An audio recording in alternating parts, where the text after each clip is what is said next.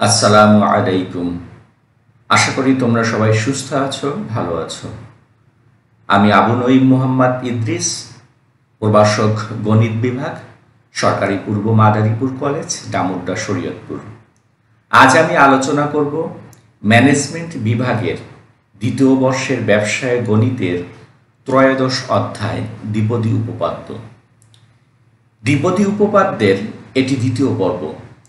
এই পর্বে আমি আলোচনা করব দ্বিপদী রাশির বিস্তৃতিতে মধ্যপদ নির্ণয়। প্রথমেই দ্বিপদী উপপাদ্যটি দেখে নেওয়া যায়।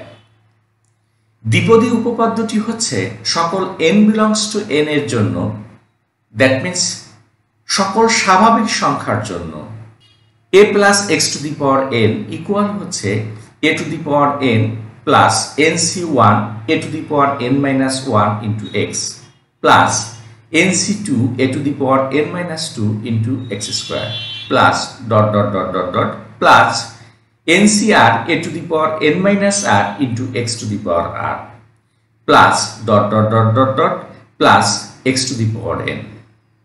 এখানে দেখো মাঝখানের যে টার্মটি আমি বর্ণনা করেছি সেটি হচ্ছে ncr a to the power n minus r into হচ্ছে x to the power r। এটিকে আমরা r প্লাস 1 তম পদ বলে থাকি, অর্থাৎ এটি হচ্ছে r প্লাস 1 তম পদ, যাকে আমরা সাধারণ পদও বলে থাকি। তাহলে r প্লাস 1 তম পদ বা সাধারণ পদটি হচ্ছে ncr a to the power n minus r into x to the power r। এটি ছিল আমাদের দ্বিপদী উপপাদ্য। আজ আমরা শিখব এই দ্বিপদী উপপাদ্যের সাহায্যে যে বিস্তৃতি আমরা করি, এই বিস্তৃতিতে মধ্যপদটি কি হবে সেটি আমরা দেখব। a plus x to the power n, এখানে n একটি ধনাত্মক পূর্ণ সংখ্যা, এটি জোড়ও হতে পারে বিজোড়ও হতে পারে। যদি এটি জোড় হয় তাহলে এর পদ সংখ্যা কতটি হবে? এর পদ সংখ্যা হচ্ছে n প্লাস 1টি, অর্থাৎ এটি একটি বিজোড় সংখ্যা হবে।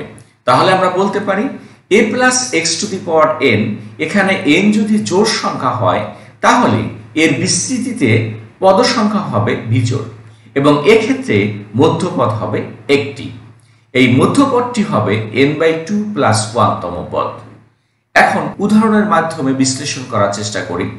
n ইকুয়াল যদি 6 হয় তাহলে 6 একটি জোড় সংখ্যা, আর এই ক্ষেত্রে পদ সংখ্যা হবে 6 প্লাস 1 অর্থাৎ 7, যেটি একটি বিজোড় সংখ্যা। এই বিজোড় পদগুলোকে আমরা যদি এভাবে সাজাই 1 2 3 4 5 6 7, এখানে দেখো 7টি যে পদ আছে, 7টি পদের মধ্যে আমরা যদি বাম পাশে 3টি পদ রাখি এবং ডান পাশে যদি 3টি পদ রাখি তাহলে মাঝখানের যে পদটি থাকে এটি হবে আমাদের কি মধ্যপদ। তাহলে আমরা বলতে পারি n যদি জোড় হয় তাহলে পদ সংখ্যা হবে বিজোড় এবং সেক্ষেত্রে মধ্যপদ হবে একটি।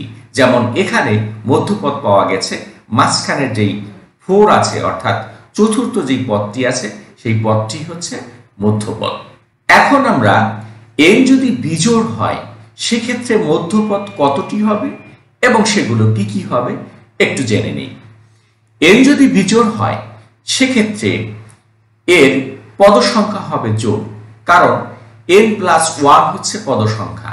তাহলে n বিজোড় হলে এর পদ সংখ্যা কিন্তু জোড় হবে, আর জোড় হলে সেক্ষেত্রে মধ্যপদের সংখ্যা হবে 2টি এবং মধ্যপদগুলো হবে n-1/2 প্লাস 1 তম পদ এবং n প্লাস 1/2 প্লাস 1 তম পদ।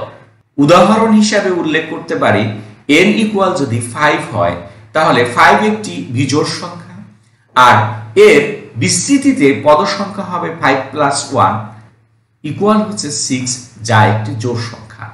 তাহলে এই জোড় পদগুলোকে আমরা যদি এভাবে সাজাই 1 2 3 4 5 6, এখানে দেখো মাঝখানে কিন্তু একটি পদ পাওয়া যায় না, কারণ এখানে যদি আমরা 1 2 3 লিখি আর এইদিকে যদি আমরা 4 5 6 রাখি তাহলে মাঝখানে কিন্তু কোনো পদই থাকে না।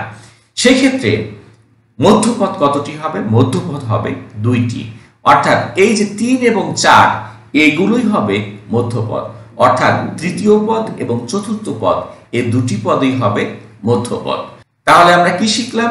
n যদি বিজোড় হয় সেক্ষেত্রে পদ সংখ্যা হয় জোড় এবং মধ্যপদ হয় দুইটি। একটি হচ্ছে n-1 ডিভাইডেড বাই 2 প্লাস 1 তম পদ এবং অপরটি হচ্ছে n+1 ডিভাইডেড বাই 2 প্লাস 1 তম পদ। আশা করি তোমরা বুঝতে পেরেছ। তাহলে এক নজরে দেখে নেই a plus x to the power n এর n যদি জোড় হয় তাহলে পদ সংখ্যা হবে বিজোড় এবং মধ্যপদ হবে একটি এবং সেই মধ্যপদটি হবে n/2 প্লাস 1 তম পদ এবং n যদি বিজোড় হয় সেক্ষেত্রে পদ সংখ্যা হবে জোড় এবং মধ্যপদ হবে দুইটি, মধ্যপদদ্বয় হবে n-1/2 প্লাস 1 তম পদ এবং n+1/2 প্লাস 1 তম পদ। এখন আমরা দেখব মধ্যপদগুলো কি কি হয়। দেখো, যখন একটি মধ্যপদ পাওয়া যাবে অর্থাৎ মধ্যপদ যখন হবে n/2 প্লাস 1 তম পদ তখন সেই মধ্যপদটিকে আমরা লিখব এভাবে ncn/2 into a to the power n/2 into x to the power n/2। অর্থাৎ আমরা যেটা শিখেছিলাম ncr a to the power n-r into হচ্ছে x to the power r, সেই সূত্র অনুসারে এটি লেখা যায়। আবার যখন মধ্যপদ দুইটি হবে তখন একটি হবে n-1 ডিভাইডেড বাই 2 প্লাস 1 তম পদ, এটিকে আমরা লিখতে পারি ncn-1/2 into a to the power n+1 divided by 2 into x to the power n-1 divided by 2। এখানে একটু খেয়াল করো যে ncr যেটি আমরা লিখি এই rটি কিন্তু x এর উপরেও থাকে এবং এর উপরে থাকে n+1/2। একইভাবে আমরা যদি দেখি n+1/2 প্লাস 1 তম পদটি কি হবে ncr, that means ncn+1/2 into a to the power n-1/2 এবং x টু দি পাওয়ার থাকবে n+1 ডিভাইডেড বাই 2। আশা করি তোমরা বুঝতে পেরেছ। এখন আমরা উদাহরণের মাধ্যমে বিষয়টি ক্লিয়ার হওয়ার চেষ্টা করব। প্রথমেই দেখো উদাহরণ 1। উদাহরণ 1 এ যেটি রয়েছে সেটি হচ্ছে 3x² - 1/2x টু দি পাওয়ার হচ্ছে 10 এর বিস্তৃতিতে মধ্যপদ নির্ণয় করো। তাহলে এর বিস্তৃতিতে যদি আমরা মধ্যপদ নির্ণয় করতে যাই, দেখি প্রদত্ত দ্বিপদী রাশি 3x² - 1/2x টু দি পাওয়ার হচ্ছে 10 এর বিস্তৃতিতে পদ সংখ্যা কতটি হবে? পদ সংখ্যা হচ্ছে এখানে দেখো n কত, n হচ্ছে 10, তাহলে আমাদের পদ সংখ্যা হবে 10 + 1, দ্যাট মিন্স 11। তাহলে আমরা পদ সংখ্যা পেলাম 11। এটি কি? এটি হচ্ছে একটি বিজোড় সংখ্যা। আগেই বলেছি আমাদের পদ সংখ্যা যদি বিজোড় হয় সেক্ষেত্রে মধ্যপদ হবে একটি। আমরা লিখে নেই, অতএব প্রদত্ত রাশির বিস্তৃতিতে মধ্যপদ হবে একটি, অর্থাৎ প্রদত্ত রাশির বিস্তৃতিতে একটি মধ্যপদ বিদ্যমান। এখন আমরা মধ্যপদটি নির্ণয় করি। মধ্যপদটি কি হবে? মধ্যপদটি হবে 10/2 প্লাস 1 তম পদ অর্থাৎ 5 প্লাস 1 তম পদ অর্থাৎ 6 তম পদ। তাহলে আমরা 6 তম পদটি বের করব এবং এই 6 তম পদটি হবে আমাদের মধ্যপদ। এখন আমরা মধ্যপদটি নির্ণয় করি। মধ্যপদটি নির্ণয় করার জন্য আমাদের যে পদটি বের করতে হবে সেটি হচ্ছে t5 + 1, দ্যাট মিন্স 5 প্লাস 1 তম পদটি আমাদের বের করতে হবে। তাহলে 5 প্লাস 1 তম পদ এর সূত্রটি কি সেটা আমরা একটু দেখে নেই। আমরা জানি সূত্রটি হচ্ছে ncr a to the power n-r into হচ্ছে x to the power r। এখানে n মানে হচ্ছে 10 এবং r মানে হচ্ছে 5। তাহলে আমরা লিখব 10c5 into 3x² to the পাওয়ার হচ্ছে 10 - 5 ইন্টু হচ্ছে -1 divided by 2x to the পাওয়ার হচ্ছে 5। তাহলে আমাদের সূত্রটি লেখা হয়ে গেল। দেখি এটির মান কি আসে। দেখো এখানে -1, এটির উপরে কিন্তু 5 পাওয়ার আছে। তাহলে -1 এর উপর যদি জোড় পাওয়ার থাকে সেক্ষেত্রে মাইনাস থাকে না, সেটি প্লাস হয়ে যায়, কিন্তু -1 এর উপরে যদি বিজোড় পাওয়ার থাকে সেক্ষেত্রে কিন্তু মাইনাস চিহ্নটা চলে আসে। যেহেতু এখানে 5 পাওয়ার রয়েছে অর্থাৎ বিজোড় পাওয়ার রয়েছে, অতএব আমরা মাইনাসটি লিখে নিলাম আর লিখলাম 10c5।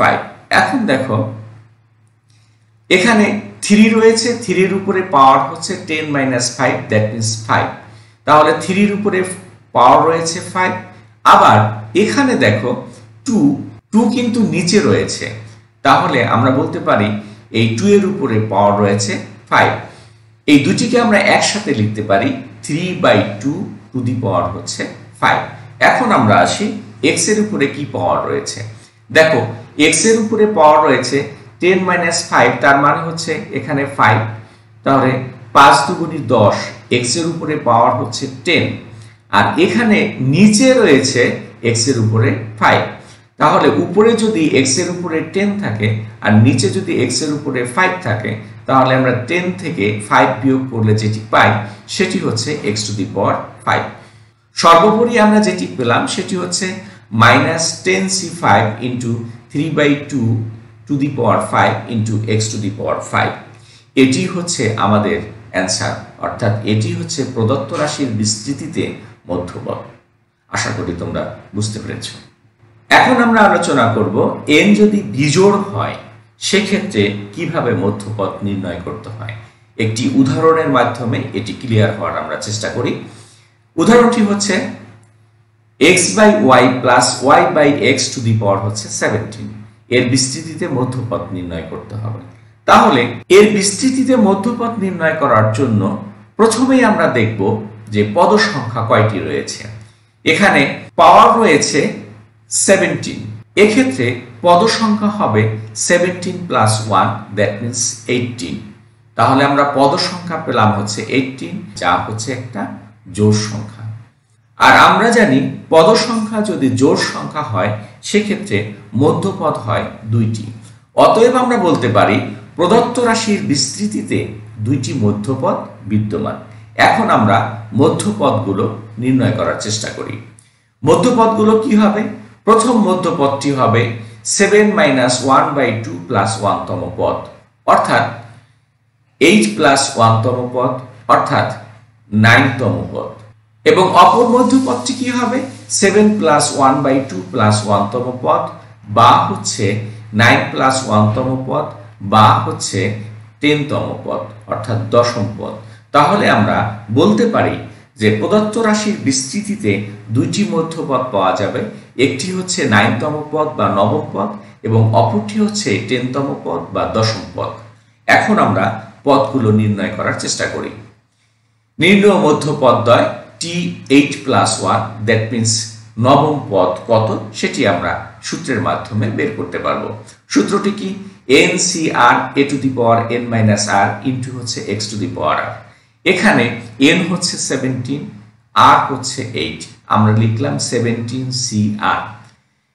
a to the power n minus r আমরা লিখলাম a to the power 17 minus 8, কারণ এখানে a হচ্ছে x/y, এজন্য x/y এর উপরে আমরা পাওয়ার দিলাম 17 মাইনাস 8, এবং x এর উপরে পাওয়ার হচ্ছে r। এখানে x হচ্ছে y/x, আমরা y/x এর উপরে r পাওয়ার দিলাম, অর্থাৎ 8 পাওয়ার দিয়ে নিলাম। তাহলে আমাদের যে রেজাল্টটি আসে সেটি হচ্ছে 17c8 into x/y to the power 9 into y/x to the পাওয়ার হচ্ছে 8। এখানে তোমরা একটু খেয়াল করো, দেখো 17c8 এটি ঠিক আছে, কিন্তু x এর উপরে পাওয়ার হচ্ছে 9 এবং নিচে যে x টি আছে তার উপরে পাওয়ার কিন্তু 8। তাহলে 9 থেকে 8 বাদ দিলে x এর উপরে 1 থাকে, সেই 1টি আর দেওয়ার প্রয়োজন নাই। আবার দেখো y এর উপরে পাওয়ার আছে 8, কিন্তু নিচে y এর উপরে পাওয়ার আছে 9, অতএব নিচে একটি y থেকে যায়। 9টি থেকে 8টি বাদ দিলে একটি কিন্তু থেকে যায়। তাহলে আমাদের মধ্যপদদ্বয়ের প্রথম যে মধ্যপদটি পাওয়া গেল সেটি হচ্ছে 17c8 ইন্টু x/y। এখন আমরা দেখব দ্বিতীয় মধ্যপদটি কত। দ্বিতীয় মধ্যপদটি হচ্ছে 9 প্লাস 1তম পদ বা 10ম পদ। এই 10ম পদের সূত্রটি হচ্ছে ncr into a to the power n minus r into x to the power r। এখানে সেই আগের মতো n মানে হচ্ছে 17 এবং r মানে হচ্ছে 9, আর a মানে হচ্ছে x/y আর x মানে হচ্ছে y/x। তাহলে আমরা এভাবে লিখতে পারি 17c9 x/y টু দি পাওয়ার হচ্ছে n-r ছিল সেটিকে আমরা লিখলাম 17 - 9 এবং x to the power r ছিল সেটিকে আমরা লিখলাম y/x টু দি পাওয়ার হচ্ছে 9। এটিকে যদি আমরা ক্যালকুলেশন করি তাহলে আমরা পাই 17c9 into x/y to the power 8 into y/x to the পাওয়ার হচ্ছে 9। এখন তোমরা খেয়াল করো x এর উপরে যে পাওয়ারটি রয়েছে সেটি কিন্তু 8, কিন্তু নিচে যে x আছে এটির উপর পাওয়ার কিন্তু 9। তাহলে নিচের পাওয়ারটি বড়, আমরা কি করব, নিচে একটি x লিখে দেব। যেহেতু নিচের পাওয়ারটি বড় সেহেতু আমরা 9 থেকে 8 বাদ দিলে 1 থাকে, সেই একটি x আমরা নিচে লিখে দিলাম। একইভাবে আমরা y-টিও লিখে দেই, কারণ y এর উপরে পাওয়ার হচ্ছে 9 কিন্তু নিচে যে y-টি আছে সেটির উপরে পাওয়ার কিন্তু 8।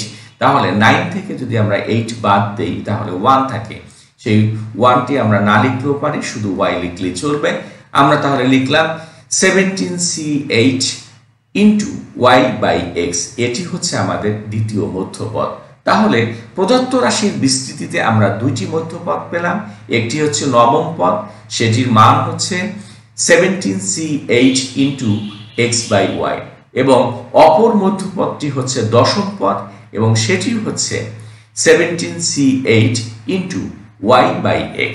আশা করি তোমরা বুঝতে পেরেছ কিভাবে n এর মান জোড় থাকলে মধ্যপদ নির্ণয় করতে হয় এবং n এর মান বিজোড় থাকলে মধ্যপদ নির্ণয় করতে হয়।